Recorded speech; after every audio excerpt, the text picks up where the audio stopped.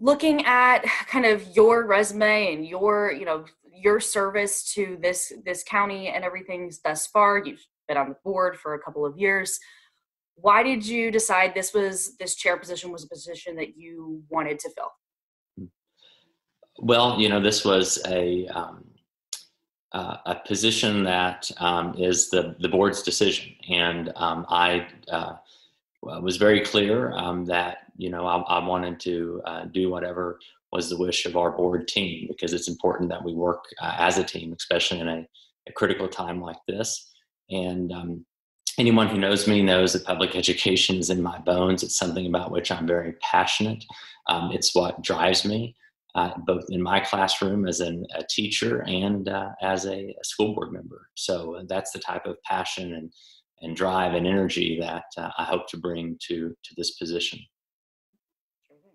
And what for you are priorities, are goals to accomplish during your term? Well, certainly the most immediate and pressing consideration for our public schools and our community is getting our students and our staff back to in-person instruction as soon and as safe as possible. I think that's a commitment that the entire board shares. It's a commitment that our administrative team shares. And I certainly hope it's a commitment that our community shares, because it's truly going to be a community effort. So that transition is key.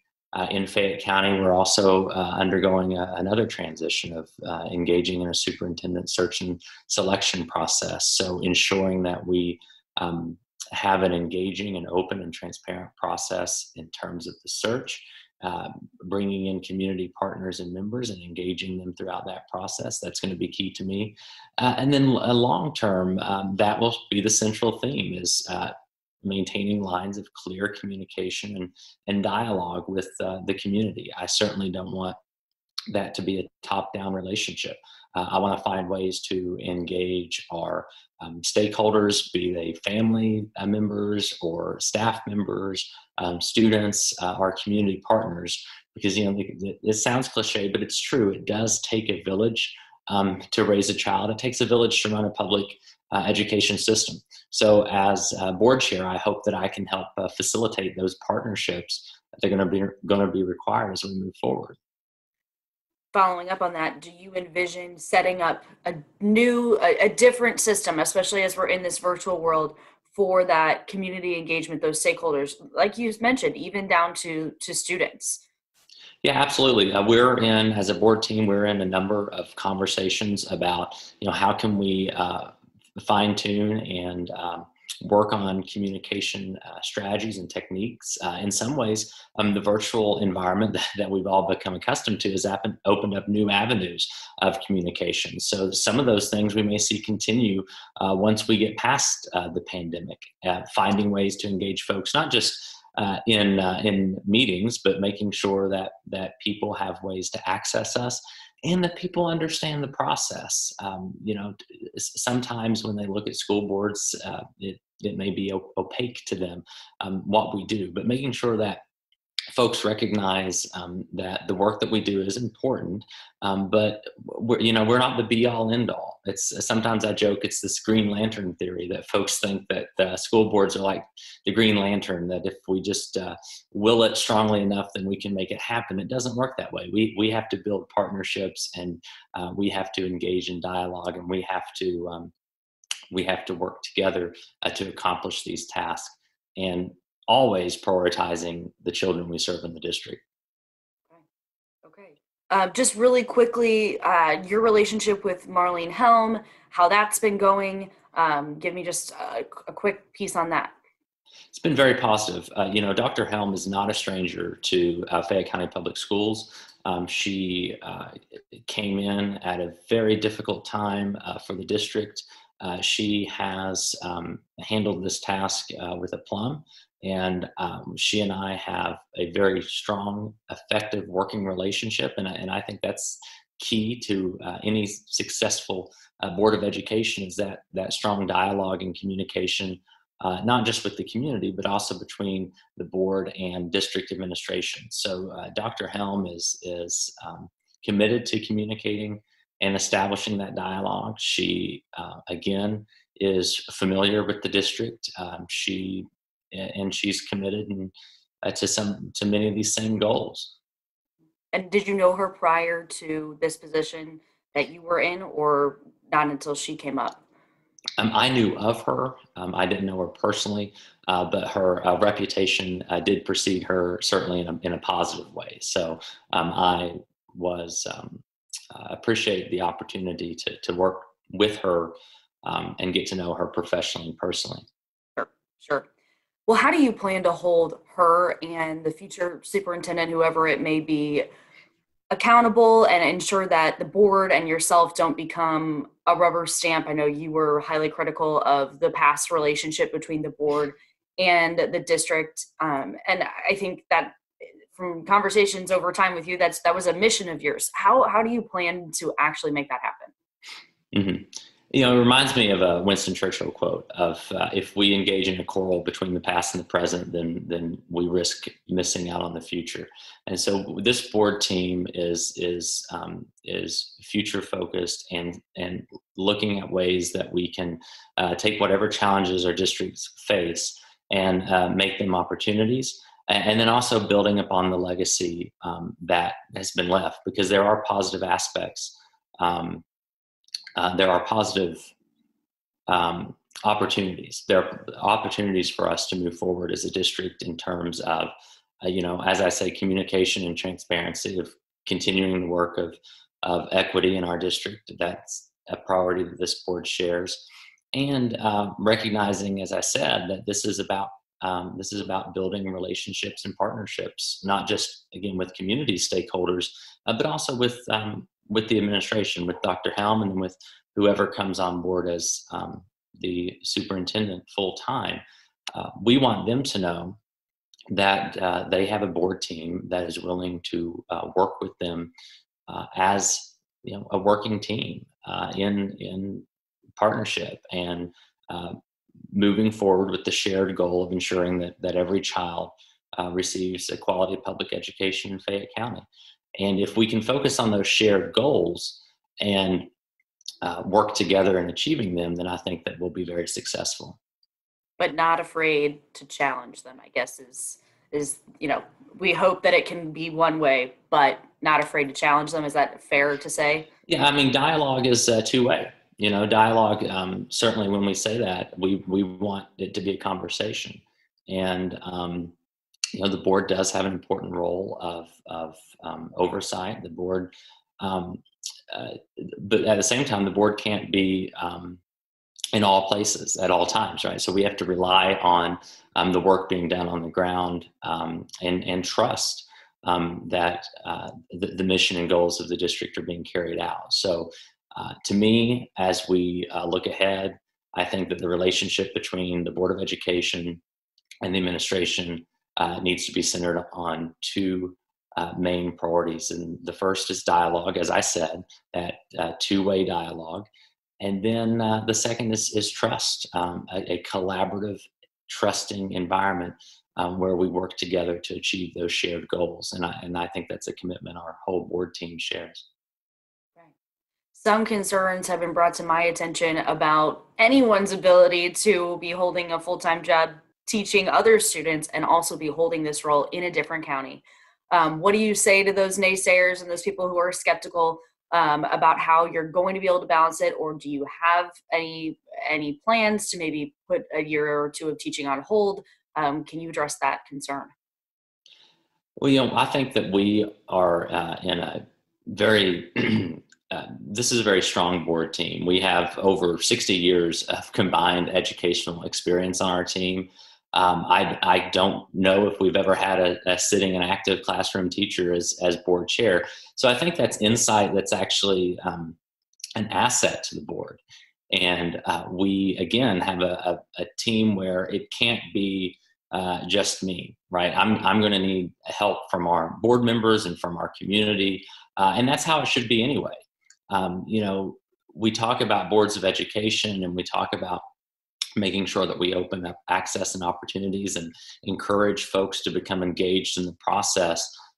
Boards of education are not designed in Kentucky, certainly, to be full-time positions. So, we need to look at how can we not only use the talents and the assets that we have on our board team, but how can we engage in outreach to the community at large to make boards of education an attractive position for folks, right? To help build the bench and recruit diverse candidates who may be interested in leading the district in the future, because that's something that we as a board team are thinking about. We're future thinking in that regard. So we don't want to establish barriers to any position when it comes to engaging the community with our school district. So we're about breaking barriers of access and making positions like this something that people in the community, if they see, okay, I have something to contribute, I can make a difference, then it's something that they pursue. So that's going to be one of the things that I will focus on and look at moving forward, of establishing that balance and building those relationships so that I can trust that the work is being done, and it's being done in partnership, and it doesn't all fall on a single board member's shoulders. And that's how we're going to be successful, I feel. Absolutely. In that same vein, there's been some criticism about, and I'm sure you've heard it, teaching in a county that has done some in-person days, and being here in a county where there's an argument on all sides about what to do with school. Just what do you say to those people who are saying this is highly hypocritical? How can he not be forging this path ahead faster? And I don't know if that's pointing. I'll let you answer. Well, I will say, one, we have to be careful with an apples and oranges comparison, right? The district where I teach is significantly smaller and has fewer logistical hurdles to contend with than Fayette County Public Schools, number one. Number two, I'm not involved as a school board member in the county where I teach. So those decisions generally are above my pay grade. So certainly, they do ask for staff input, and we do have those conversations. And my position as a classroom educator does lend me some insight in my conversations with administrators in Fayette County Public Schools. So it's not a situation where, Tyler Murphy is saying that it's safe to go to school in Boyle County, but it's not safe to go to school in Fayette County. This is a complex situation. It's not just data, and the data is part of it, but it's also multiple considerations. And we have an administrative team in Fayette County that is working each week in concert and in conversation with local public health officials who are responding to the needs and the healthcare realities in our community. In Boyle County, we have an administrative team that is working in concert with public health officials there, responding to the realities of the community. So, that's the thing with the situation we find ourselves in, is these public health matters are very much community specific and community driven. So all of the data and the research and so forth has to be contextualized with the community that we're dealing with, and the other factors that go into educating our students. Okay.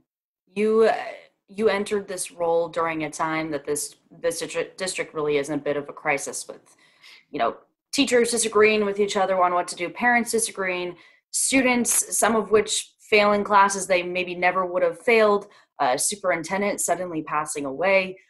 There's a lot of fear, there's a lot of anxiety from all of those parties, I think, that I've spoken to.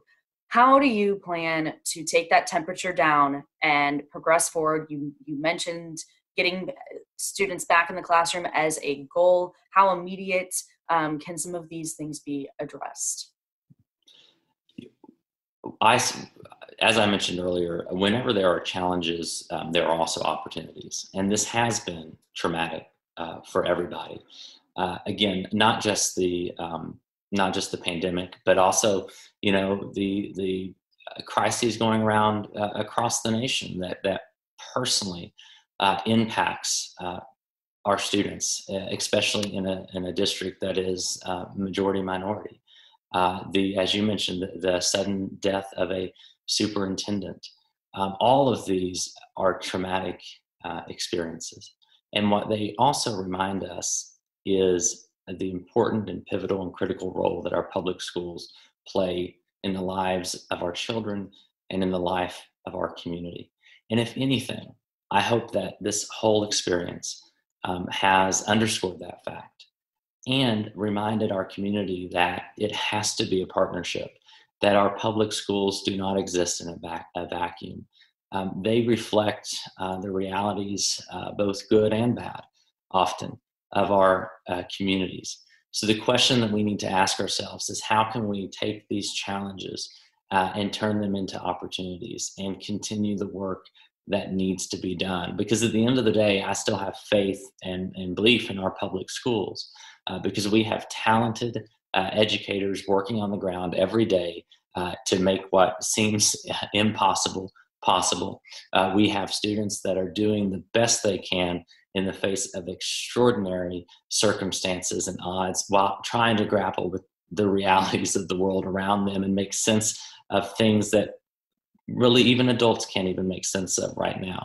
So again, it is multifaceted, it is complex, and we want folks to understand that we're aware of that complexity. We're not ignoring those issues. We recognize them, but at the same time, solutions cannot be just top down. They're going to require partnership. They're going to require collaboration. Getting our kids back in school, that's going to require community effort when it comes to mitigation, when it comes to making choices about what can we do together to reduce community spread and create a public health environment where it is safe to move forward. And then moving forward, what can we do to encourage our legislators to prioritize getting shots in the arms of teachers, to have a coordinated national strategy to make sure that public schools are supported, that our educators have a safe environment in which to work. That can't be a board chair or a school board acting by themselves. So I implore anybody who shares that concern and that desire to get us back on stable footing is engage in the process and encourage everyone else to engage as well and to make public schools a priority. We can only pay attention to public education when we're upset with it. It's an ongoing process and we have to be engaged with it. So as we move out of this pandemic, one of the areas that this board is going to be looking at is how can we keep the community productively engaged in public education so that, the motivation to contact us isn't out of frustration or just isn't out of upset, but it's in partnership.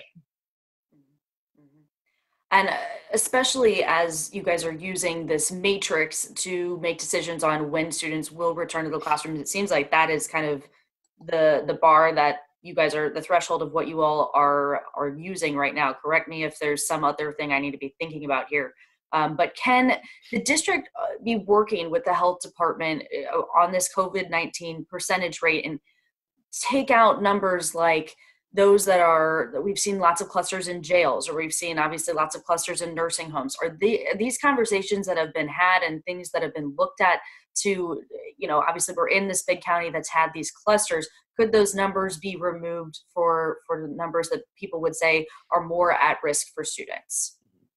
That's a good question. And I think some of the misunderstanding about the matrix is not just the numbers. So that's one part of it, right? That's the visual part of it, which is why most folks will pay attention to that.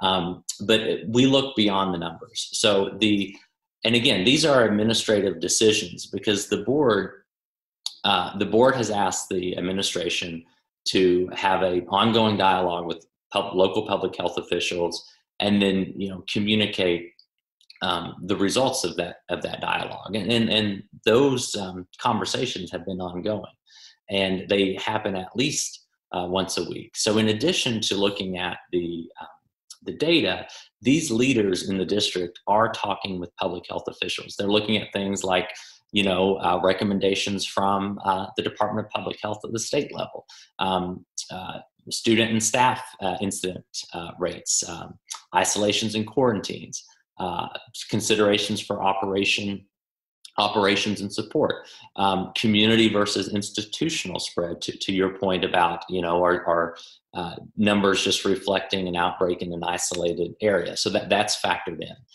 Community trends. And then, of course, once we get to the point of the vaccine, the uptake of the vaccine will be another consideration.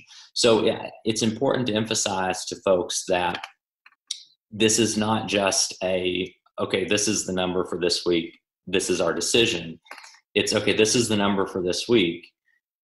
What does that mean? What can we learn from it? And so those conversations are happening with district administrators and, again, the folks on the ground, because that's why, as I mentioned earlier, the board can't be everywhere at the same time, right? So we have to rely on the folks on the ground who know what it's going to take to get back to school, who are engaged in conversations with the public health experts to evaluate this information and then make those decisions in their appropriate context. So yeah, we have the matrix, but it's important for the community to understand the matrix is one part of the equation.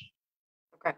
And you mentioned those people on the ground who are helping make that decision. Can you list types of people that those people are, positions that they hold? Yeah, so of course, Dr. Helm, the acting superintendent, we have folks from our district health team, our district health administrators. We have communications folks on there. We have operations and transportation folks on there.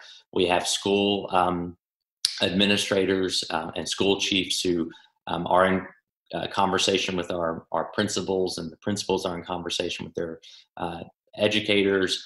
So we want to make sure we have as many special education staff on there as well. So we have as many voices at the table who can allow us to look at, again, it's multifaceted, so allowing us to look at the multiple facets that would be involved in any decision to return to in-person instruction.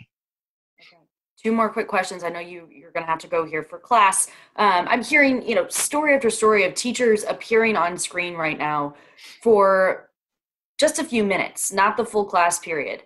And parents raising concerns, students raising concerns. I don't think I'm going to pass this class. And this is a class I never would have failed.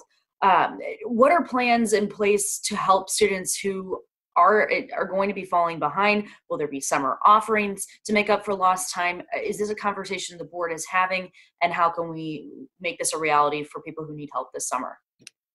Yes, and this is actually something that came up at our last board meeting. It is something that the board has asked about, and it is something that our administration is considering. We have an academic services team that is assessing, what's going to be the impact, and then how can we, once we get back to in-person learning, how can we address the transition from remote instruction to in-person instruction. So those conversations are ongoing.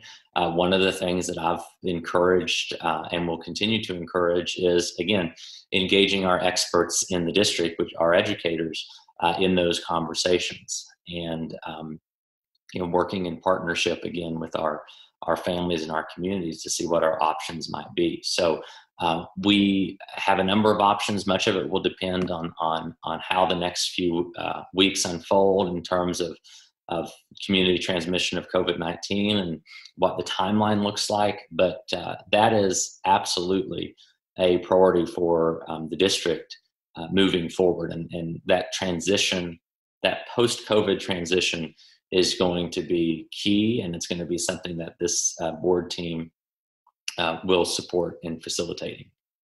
And it may not even be post-COVID. It could be a mid-COVID, right? Okay. Exactly, yeah.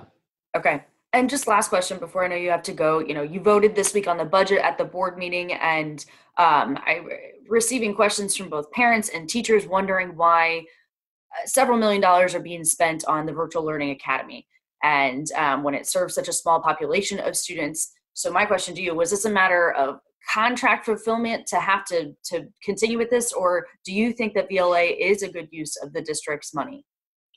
Well, just to clarify, we didn't vote on the budget. So we're the part of the budget process is an initial review, kind of like our budget staff says, okay, these are kind of the things that we've penciled in.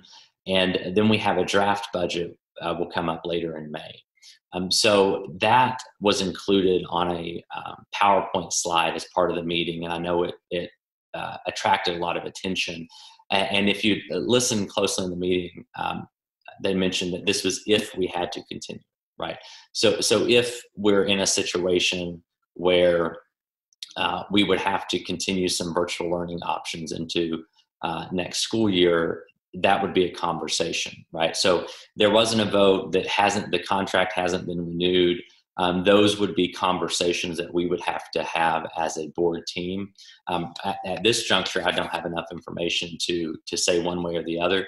I do think that we would have to discuss those questions that you raise. I think that the board would need to see some information about the program and about what our options might be. But of course, it's hard to predict where we will be next month, let alone next fall. So that hopefully that helps clarify that situation. There was no decision made at the board meeting about a VLA for next year or about the budget. That was just a kind of just in case we've factored these funds in. Very good. Very good. Okay. Okay. And I guess just how do you're talking about new lines of communication. It sounds like maybe that's just still in the works. So for now, what is the best way for any stakeholders to get in touch with you, with the board? What do you suggest? Mm-hmm. Well, my email is probably the quickest way to get a hold of me. It's just tyler.murphy@fayette.kyschools.us. You also have a way to email the entire board using feedback@fayette.kyschools.us. And as we get into, especially with the superintendent search process, we'll look at some ways to kind of create some online forms and make some of that feedback a little more user-friendly. So it's not just in the form of an email, and we're in those conversations. But again, we are a district that